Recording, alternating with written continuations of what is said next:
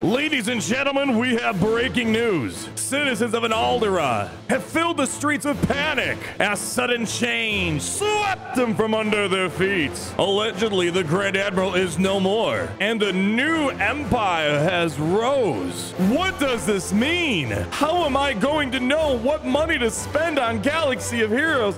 Is Arnold T101 quitting Galaxy of Heroes? Ladies and gentlemen, this is your Emperor speaking.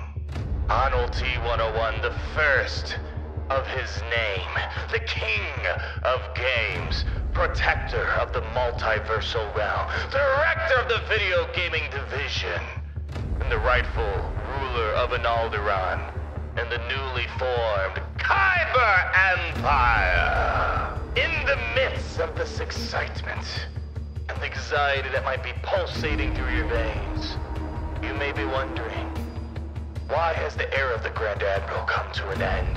The potential that we've possessed, the domination that we've guaranteed during that tenure has not gone unnoticed. However, our full potential was capped, limited, due to the chains shackling us of the old empire.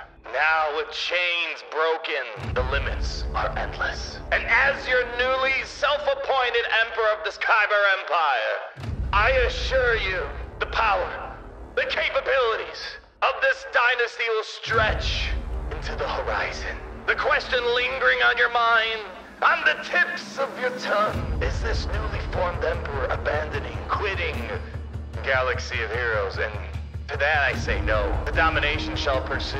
But the realm of Galaxy of Heroes is limited, narrow, rotting at its core for the past several months. Why squander our talents and potential on one when the many desire our ruling hand?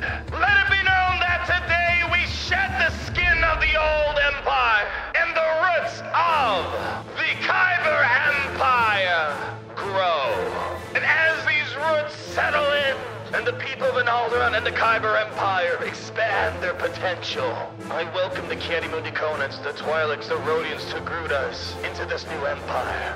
And the troopers of the old era will be repurposed to serve as the royal army of the Kyber Empire in due time. What the future holds for tomorrow is in the palm of our hands. Let us wave our banners across this multiversal galaxy, and may we truly say, long live the Emperor, and it's great to be in the Empire today.